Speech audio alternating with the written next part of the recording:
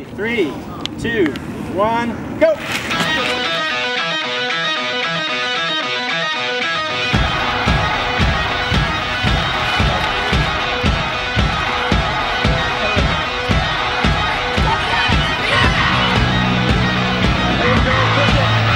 There we go.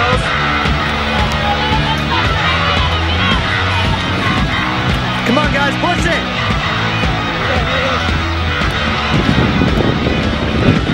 That way, guys.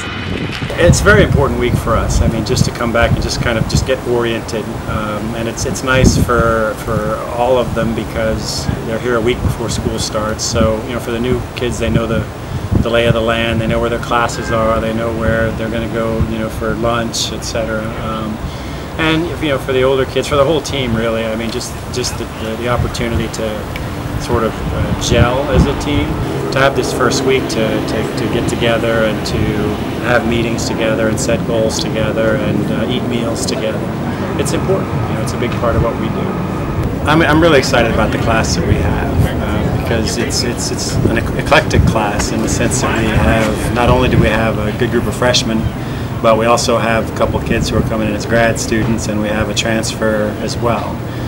So that they bring some perspective that you don't have as a freshman because they've been there, done that, seen the other side of the fence, and so they bring some knowledge and just some experience that you don't have as a freshman. Essentially, third day into training camp, bang, we're going to run a time trial and see where people are. And so I think for the returners coming back, well, obviously no one wants to get shown up by a newcomer, and then when you've got transfers or grad students or older kids, coming in, that adds a whole different dynamic as well. So for me, it was great fun because you just never know what's going to shake out. But I think that certainly there were some nerves and some apprehension. But I think all in all, when it was said and done, it was a good time. It's fun. I mean, and that's the way I try to pitch to them is it's okay, to be a little bit nervous. But the fact of the matter is, you should be excited to finally put a stake in the sand. Let's see where we are. Let's see what we've got because I know we're only going to move forward from here.